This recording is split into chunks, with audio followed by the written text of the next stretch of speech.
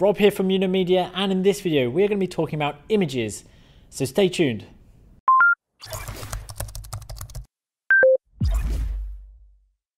At Media, we help companies to grow and thrive using the latest tools, tricks and marketing techniques.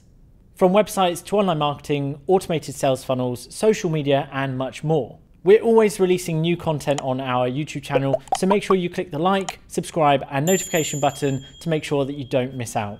Just before we get going, I want to tell you about an exclusive offer we have on at the moment.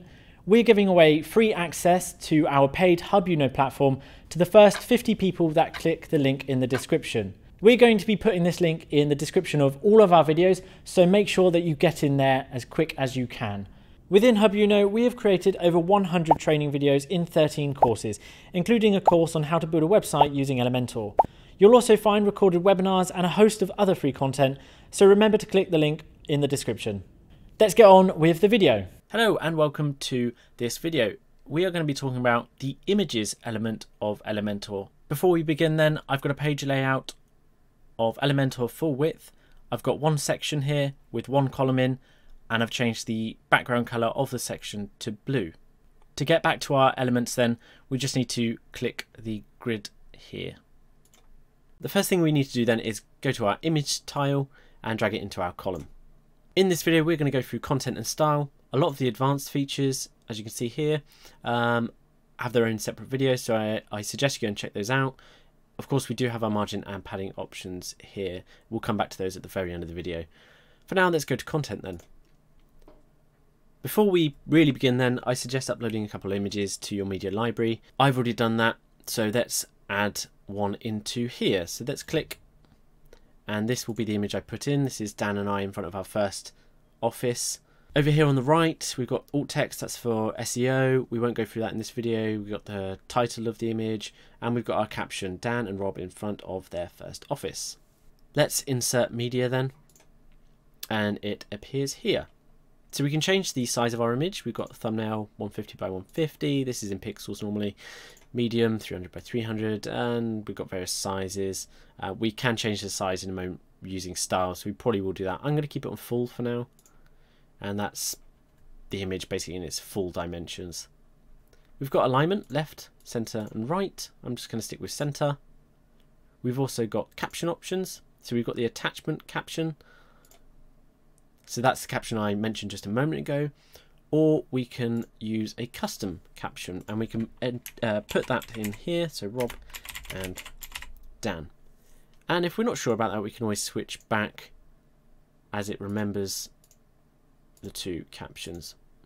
I'm going to stick with the default. We can also make this image link then. We can make it have a light box if we wanted to when we click on it, like so. Let's not have that for now though. Let's use a custom URL, and we want to make it link to our home page, unimedia.com. So there's a couple of extra settings here. Open a new window, that's pretty important. If we have this ticked, then it means that when they close that window that you've sent them to, they'll be back on your website. We've also got this add no follow, so that basically tells search engines to not pass any link authority from your page to other websites that you're linking to. I'm going to keep that unticked for now. It doesn't matter. That is the content section for the image element. I'm going to stop for a moment so you can pause the video and add your own image and play around, and then in a moment we are going to go through the style of the image.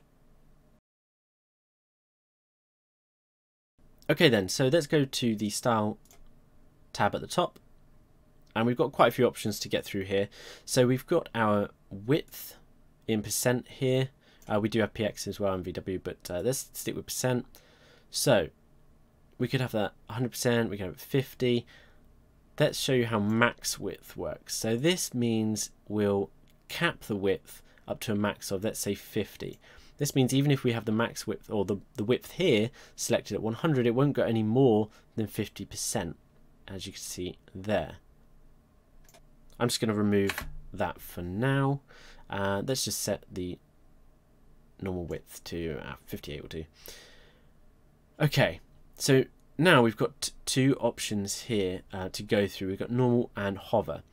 So this kind of states how you want the image to appear when it's not being interacted with, and then if you go into hover, that'll be the settings that you want the image to take on when someone hovers their mouse over the image.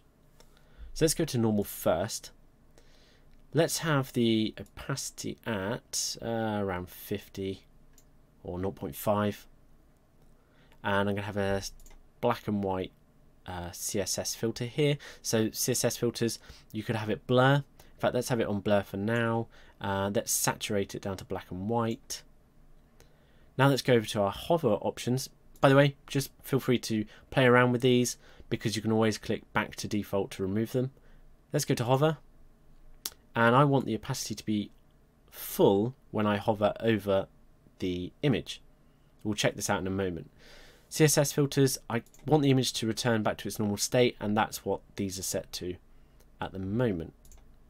We've also got transition duration, so this is how long it will take for your image to change between normal and hover. I'm going to put it at max for now. We've also got hover animation, so when you hover over it, your mouse can do something a little bit quirky, so it can grow, shrink, pop.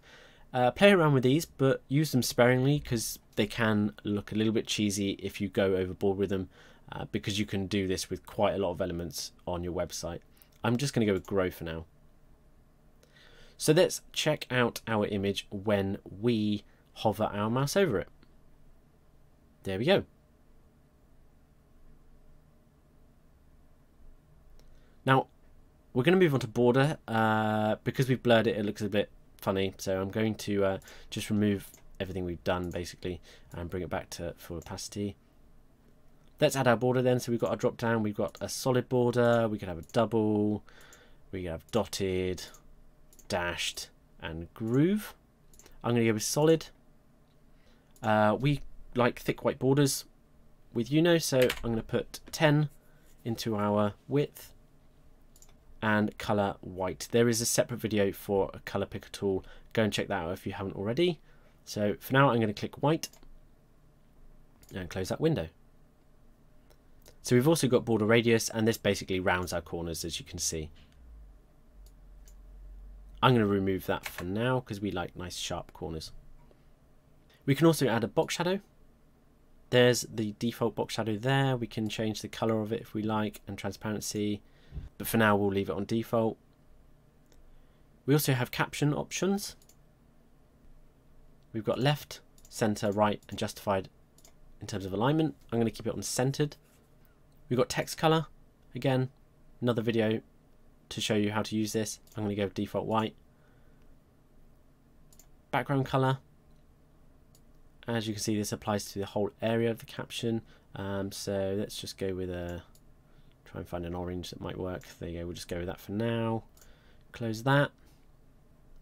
Typography. Again, there is another video showing you the details of this tool. I'm just going to quickly select our font family. Change the size. I'm going to change the weight to 300. I don't want to decorate it with anything fancy. We've got line height, so that just makes this a little bit thicker. There we go. And letter spacing, which is the spacing between the characters of the letters. We're not going to bother with that for now. Let's close this window.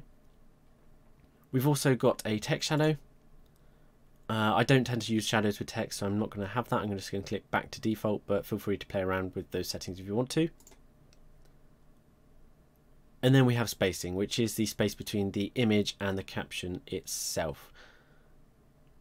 That's pretty much all there is to it then. I'm just going to go to advanced. I'm just going to click padding. I'm going to put percent. I'm just going to put 10% on just to show you how padding works. There you go. That has surrounded that with some padding. Like the end of all of our videos, don't forget to click the green update button when you are done.